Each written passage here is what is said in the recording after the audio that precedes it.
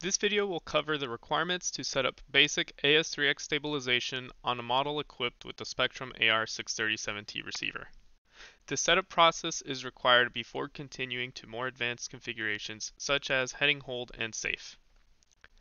Before continuing with this video, make sure you have the following: a Spektrum AR637T receiver, a forward programming capable transmitter, a model that has already been configured to be flyable, at least one free channel, ideally two, a free switch, trimmer, knob, or slider, and optionally the Spektrum USB interface cable for updates that might come in the future, and the Spektrum programmer software to install these updates.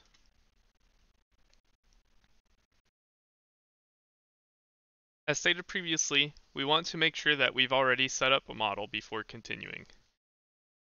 This includes having the aircraft type set up with our wing type and our tail type. And it also means making sure that our servo settings are set up correctly so that our reverse, travel, and subtrim are already configured for the model to fly properly. If this hasn't already been done, make sure you do that, and it also wouldn't hurt to fly the model beforehand. Once we have that, we can go through with the forward programming setup. For the IX20, we'll go to Model Adjust, and you'll see the forward programming menu here. If it's not there, you need to make sure that your receiver is already bound and on, otherwise the menu will not appear. So we'll go into that, we'll go to gyro settings, and we'll go to first time setup. You'll get a few warnings basically stating what we just went over, making sure your model has been set up. And then the first step is going to be setting up orientation. There are two possible methods to do this. The first is to use our auto detect method, which is a two-step process, or to set it manually. We'll use the auto detect process. So the first step is to make sure the model is set level, and then press continue. So we're already level, we're going to press continue. Then hold the model nose down at 90 degrees, and then press continue again. The orientation you see now is what the receiver has detected to be the orientation in relation to the model image displayed here. Verify that this is correct. Otherwise, you can select this line and change the orientation manually. This is what will be displayed if you choose the Set Orientation Manually option. This is the correct orientation, so we'll select that and continue. And then finally, we'll choose a gain channel. Here you have multiple options. First, we'll want to choose a channel that's available. In this case, we'll use aux2. And then, depending on what your transmitter has available, you'll want to either use a knob, a trimmer, or a slider, or a switch. Ideally, we use a knob or a trimmer, but if you don't have those available, you'll have to use a switch. I'll go over both methods of tuning, but for now, let's use a knob. Once that's done, hit apply. After completing this first time setup, the receiver will reboot. Note that the plane cycles through control surface movements once at startup. This indicates that AS3X is set up on this model. At this point, it would be a good idea to verify control surface movements. Set the gain channel you assigned to its 100% channel position.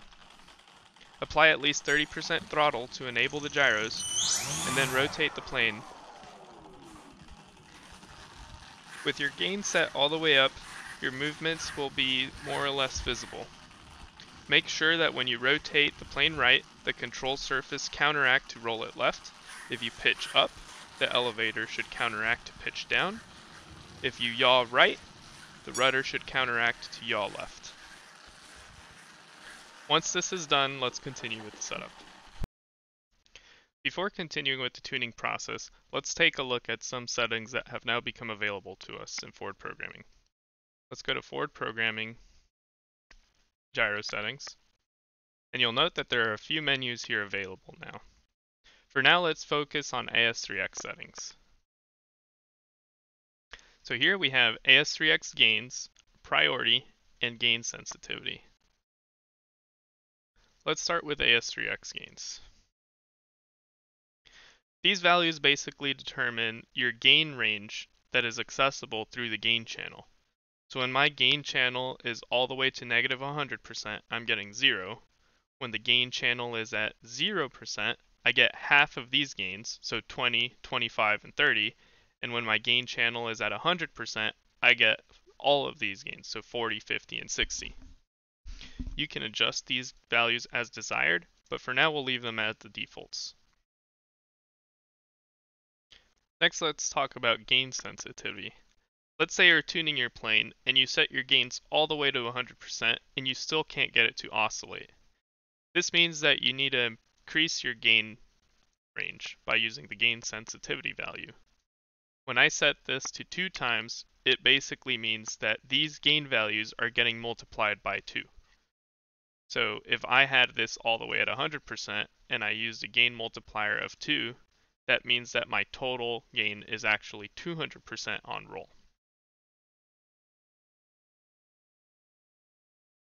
For now, let's leave this at 1.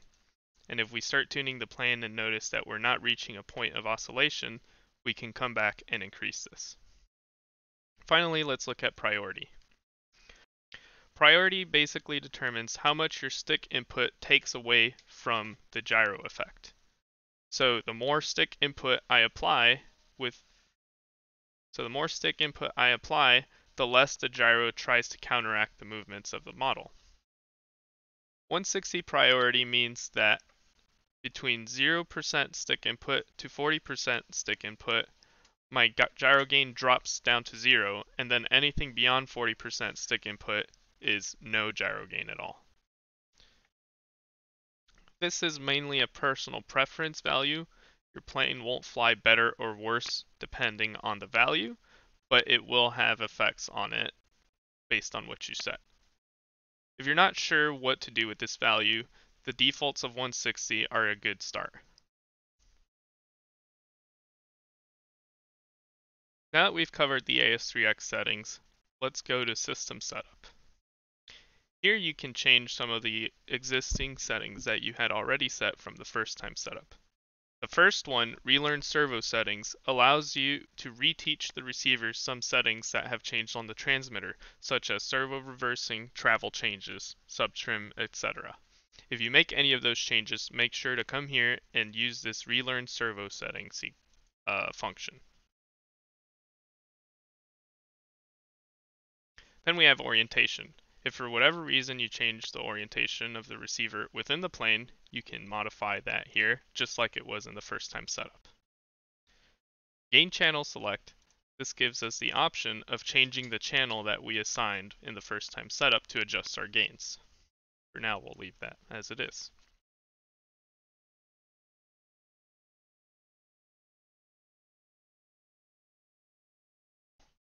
We've skipped over some items here, but we'll come back to those in future videos.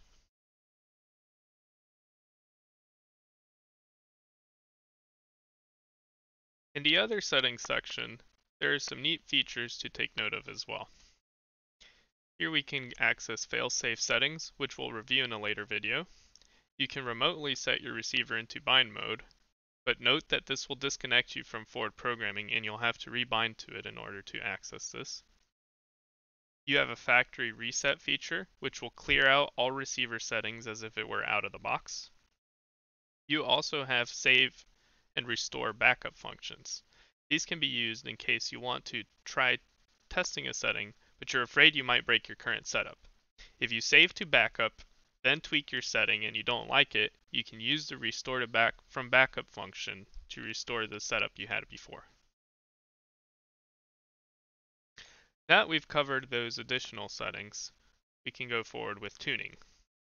If you plan on setting up safe and heading hold, you might want to skip this step. However, if all you want is basic AS3X stabilization, then let's continue with the tuning process. Now back in our first time setup procedure, we had assigned aux2 with a knob. I've also gone ahead and assigned a switch to aux3 to go over how tuning will work for people using a switch. First, let's start with the knob/trimmer setup. You'll want to make sure that you're at a negative 100 position This will make your gain off. Then you'll take off the model and get to a safe altitude where you have enough room for recovery in case something goes wrong. Get up to relatively high speed, and then start rolling the plane back and forth with sudden stops. As you're doing this, you'll want to start increasing the gain little by little. Eventually, you should reach a point where the model oscillates. If you get all the way to 100% and you still don't get oscillations, then you'll want to go back to forward programming and increase the gain sensitivity multiplier that we covered just previously. However, if you do reach a point where it starts oscillating as you stop from these sudden movements, you'll want to tone back the gain a little bit until the oscillations stop, and then take note of the value that you end up with.